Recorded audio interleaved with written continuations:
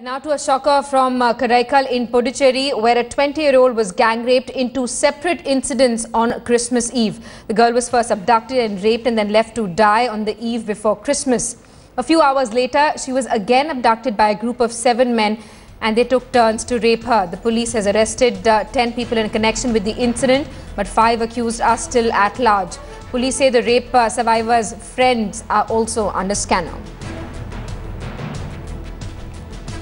So one case has been reported and there are 15 accused as of all, and there's one victim girl. Most of the people have been secured. 3 people absconding, will secure them very soon. Everybody has been identified and very soon we'll get these other 3 people who are absconding. So it has been worked out. There is one minor is there. One minor accused is there, but he has not committed the assault. He is in some other sections.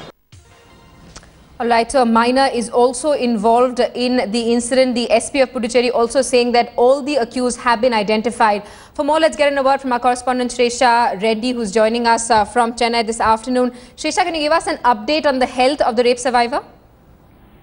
Well, as soon as the incident was reported, she was admitted to the general hospital in Puducherry, and right now everything is under control, and she's not critical at the moment because she was the one who had given the statement to the police officer who had recorded her statement, and with her tip-off, they were able to arrest at least 10 of them, and 3 of them are still absconding. But the details are with the police officials at this point in time, and also to nab them.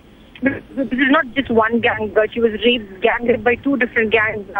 One gang had 4 members and the other gang had more than 6 members. So she had given information and identified most of them. So 3 of them are still absconding. The police are trying to investigate on this further and also trying to nab those 3 people who are still escaping.